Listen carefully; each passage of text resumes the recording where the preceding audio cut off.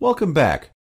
After recording is complete, the test wizard reappears in the Configuring the Test Case step. The test wizard is the easiest way to start with StresStimulus because it walks you through the steps of setting up and running the test. Once you get familiar with StresStimulus, you can bypass the wizard to use many additional performance testing options.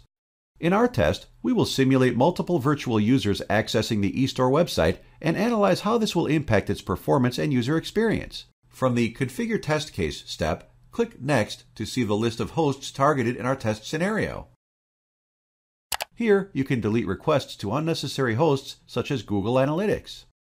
I only want to test one server, so I'll remove all other hosts.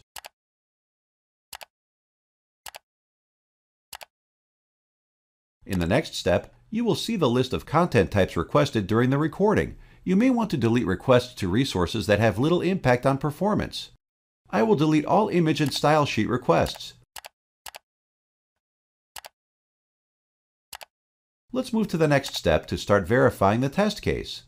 StresStimulus will replay the test case once with one virtual user to check for errors. This is necessary to make sure the load test results will be accurate.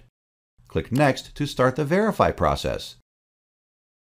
Verify completed successfully. If Verify discovers any errors in your test case, watch the video explaining how to resolve errors. Now we are ready to configure a load test. Click Next to select the load pattern.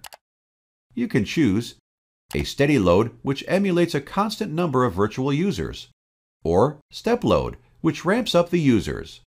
I'll choose a step load starting with 1 users and increasing by 1 every 3 seconds until it reaches 50. Click Next to see the test duration. Select test completion criteria from the available 3 options: number of iterations, certain run duration time, or reaching the maximum users.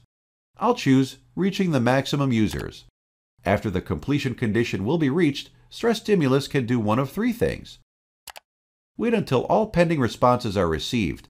Stop the test. Or wait for already started iterations to complete. I will select Wait for iterations to complete.